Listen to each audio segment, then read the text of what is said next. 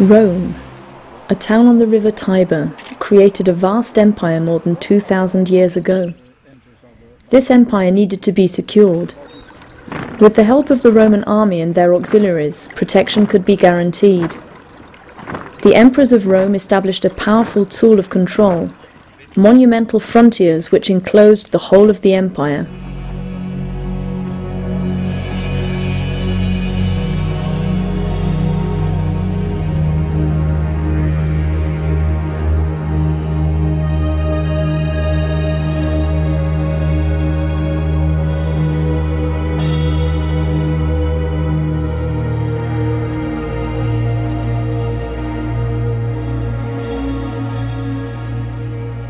In the 2nd century AD, the Roman territory comprised large parts of Europe, the Near East and North Africa.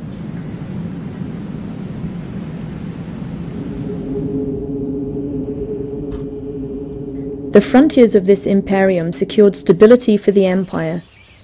At the same time, they were a zone of contact for different peoples.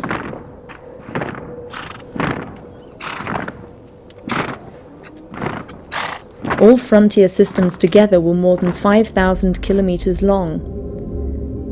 At regular distances, larger or smaller military forts and watchtowers controlled movement across the boundary.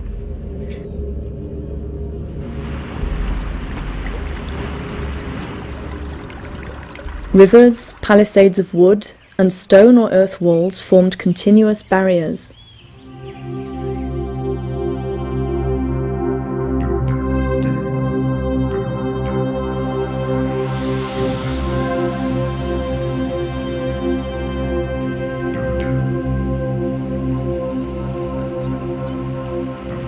Sometimes it was actually a linear barrier, a wall, an earthen bank, which itself was, building of which was marked by inscriptions, such as we see here in the Hunterian Museum. These wonderful slabs record the building of the Antonine Wall.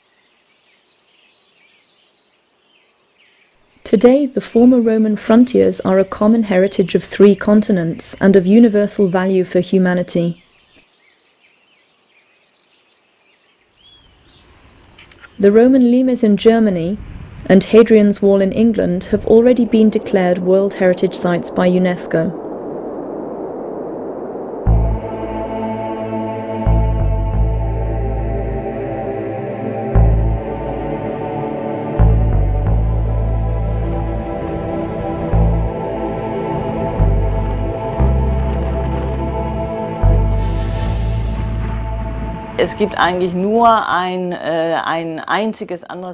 There is actually only one other construction on the World Heritage List that is comparable with this, and that is the Great Wall of China.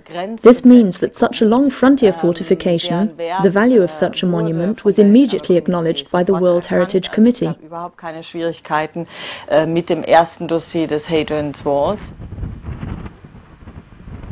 The frontiers of the Roman Empire have an outstanding cultural value. They were not only the frontier line of one of the greatest civilizations, but also a masterpiece of human genius and architecture, and a place where different ideas, societies and religions had their influence on each side of the border.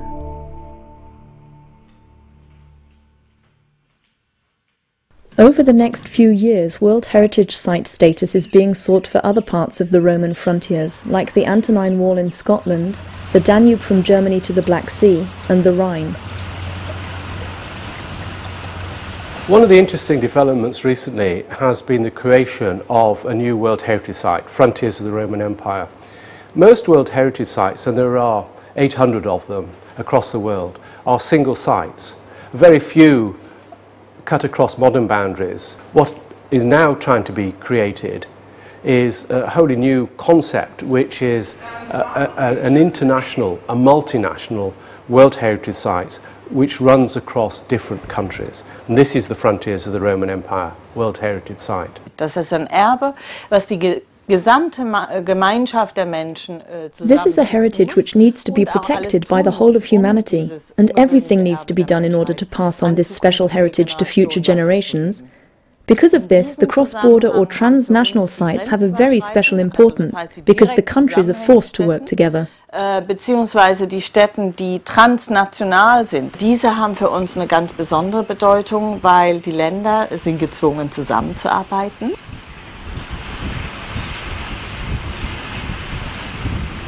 For centuries, Roman remains have fascinated people. Many monuments have been examined and some reconstructed.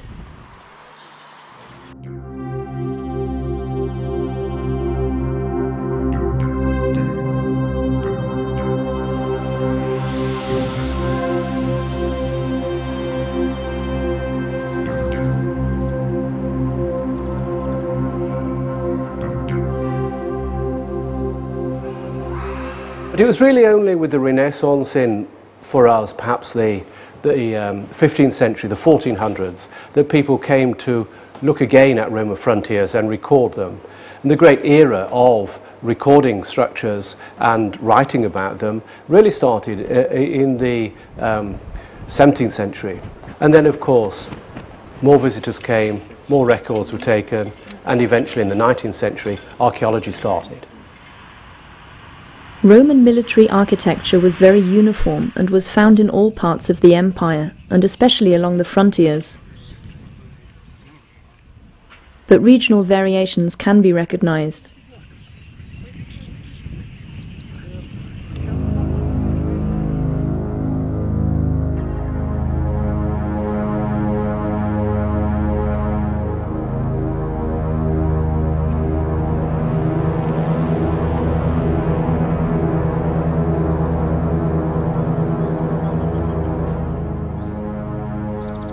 Soldiers could move from one end of the empire to another, officers did much more regularly, and there was a sort of uniformity created.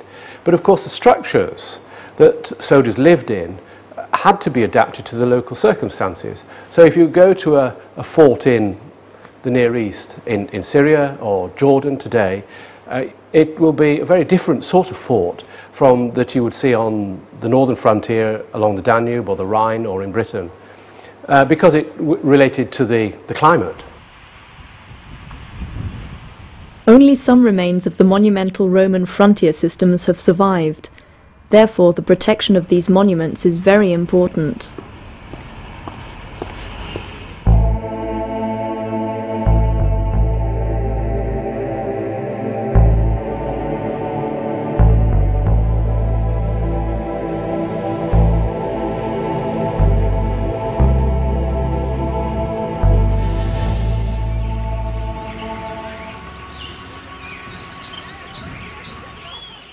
In general, we can say that everything on the World Heritage List has contributed to the cultural identity of the people, and still does. But I think we still need to do more to encourage awareness, also in young people, also in schools. Because the most important objective of the World Heritage Convention is that the protection is not for us, but for the following generations, and that also includes continuing development.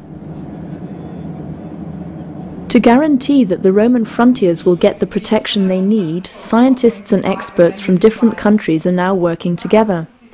Many international projects are underway, and knowledge and experience are being exchanged.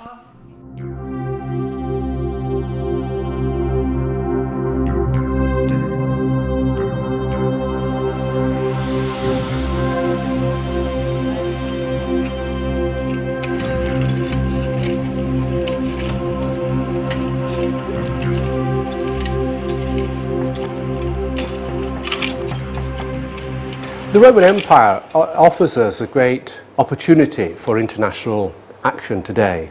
And in fact, Roman archaeologists right the way across Europe, from the Atlantic to the Black Sea, are combining in an EU project called Culture 2000 project, called simply Frontiers of the Roman Empire. Trans-regional research projects are possible because Rome spread its culture throughout Europe and beyond.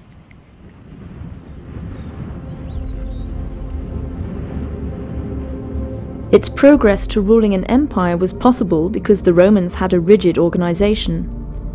The security of the provinces was necessary in order to guarantee a flourishing economy.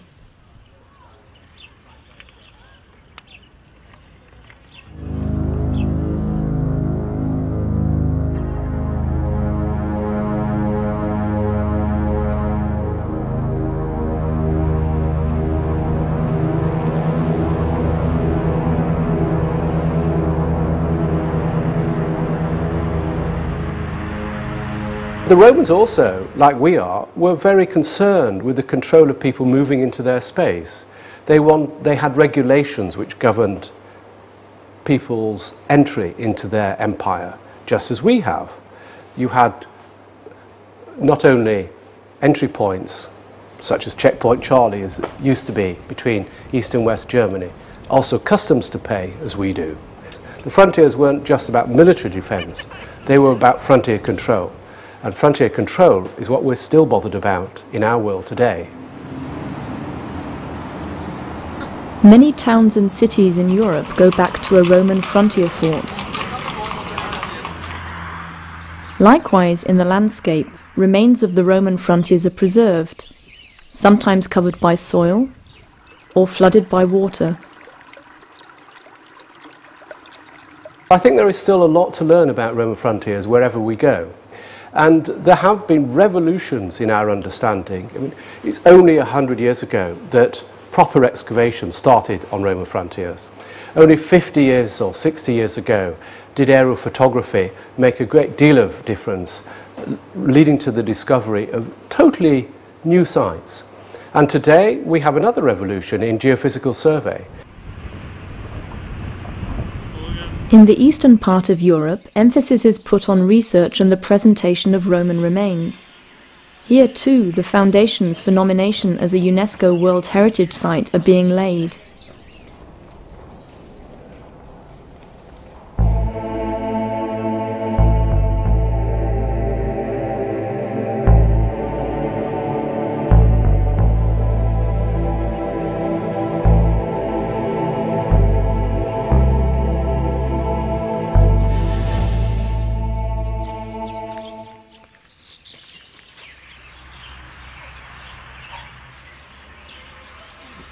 The Roman frontiers do not divide anymore.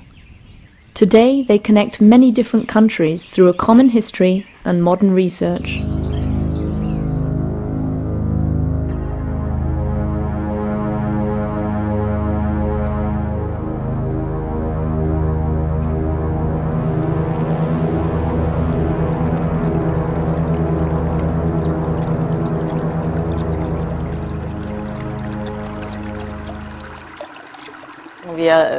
We've just finished a report on Europe, on the 48 countries which make up Europe, according to UNESCO's definition.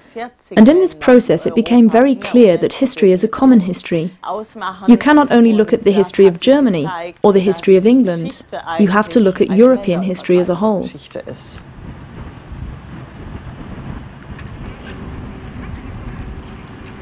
Europe is growing together.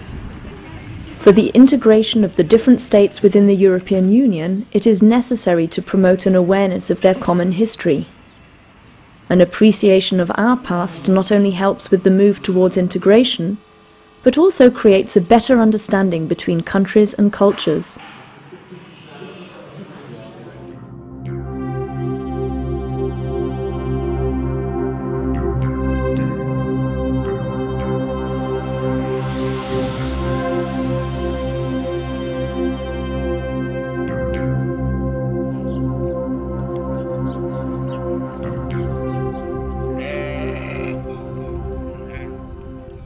I think countries will simply join as they see the advantages, the cooperation of working with other colleagues across, at the moment, Europe, and we hope beyond. I think will encourage other countries to join. Already, from starting 20 years ago with one World Heritage Site, Hadrian's Wall, the German frontier has joined. Other countries such as Austria, Slovakia, Hungary, Croatia have indicated that they want to join in this World Heritage Site. And more will follow. Rome's former frontiers are fascinating monuments. They provide a wonderful insight into the unique history of a remarkable empire and its civilization. These remains of our past need our special protection to ensure their preservation and their availability for research by future generations.